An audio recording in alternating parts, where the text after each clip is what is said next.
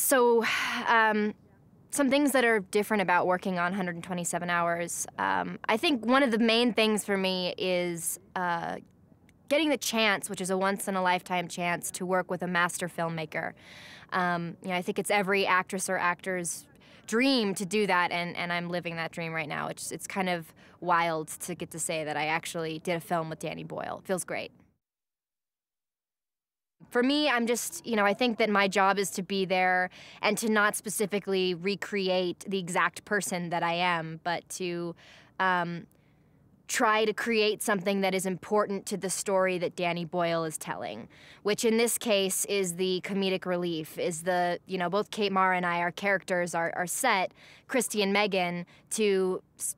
create this soft, fun, funny,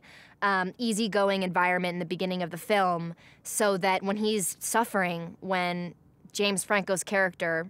or the real-life Aaron Ralston was suffering, he was able to look back at the videos and, go back to that great time that he had with these two girls that he met